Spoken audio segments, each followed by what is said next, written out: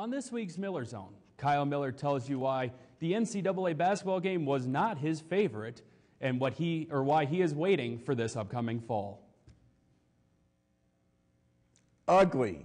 U-G-L-Y.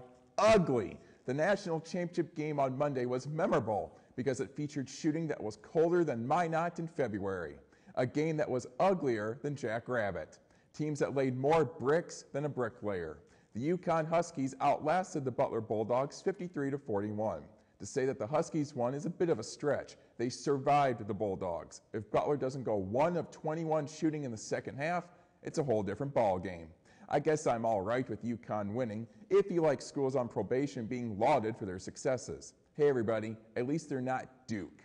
So March Madness is now over, and we have to wait another 340 days until the next bracket is announced. The only things to look forward to now are the NBA and NHL playoffs, which begin in a few days and end sometime around Thanksgiving.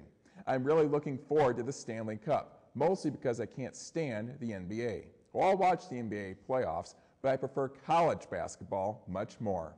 Spring football is here too. The Coyotes are busy getting ready for the 2011 season, a season that will further the Yotes' transgression into full Division I status. Air Force, Wisconsin, and Illinois State are just some of the high-profile games that USC will play this year. As a die-hard college football fan, I can't wait for fall. For the Miller Zone, I'm Kyle Miller.